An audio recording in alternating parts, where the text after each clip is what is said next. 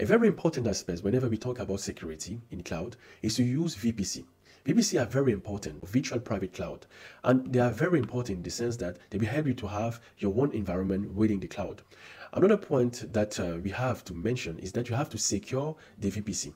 And to secure your VPC, you need to implement a combination of network access controls and monitoring to protect your resources. Here is a brief description on key practices. The first one is that you have to segment your network. You have to use multiple subnets within your VPC for different layers of application, such as public subnet for web services and private subnet for databases to minimize the exposure of sensitive systems. Another very important point is that you need to use security group and network ACL. Security group act as a virtual firewall for your EC2 instance. Help you to control inbound and outbound traffic at the instance level. The network ACL provide an additional layer of security at the subnet level, allowing you to control traffic to and from subnet. Set up a network ACL to allow only legitimate traffic and block unwanted traffic.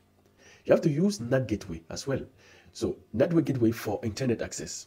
So you need to deploy NAT gateway in your public subnet to enable instances in your private subnet to initiate the outbound traffic to the internet. So for updates, patch, without allowing inbound traffic from the internet. The fourth point that we have to mention is that you have to implement VPC pairing carefully. When connecting your VPC to other VPCs, carefully configure the routing and security setting to ensure that only authorized traffic can flow between the VPCs. As a fifth aspect, you need to use VPN or AWS Direct Connect for secure connectivity. That means what? For secure connectivity between your AWS VPC and your on-premise network, you can use AWS VPN or Direct Connect. These services provide encrypted and private connectivity options.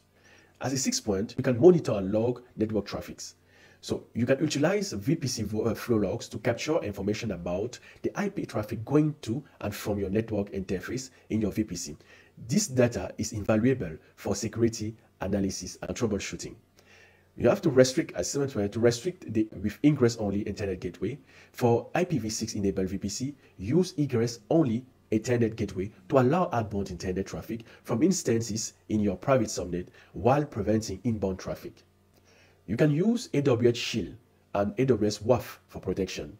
So you can protect your application from DDoS attacks with AWS Shield.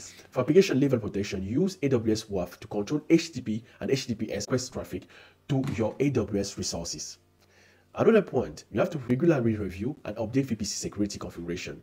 Regularly review your VPC configuration, including the route tables, security groups, and network ACL to ensure they meet your security requirements.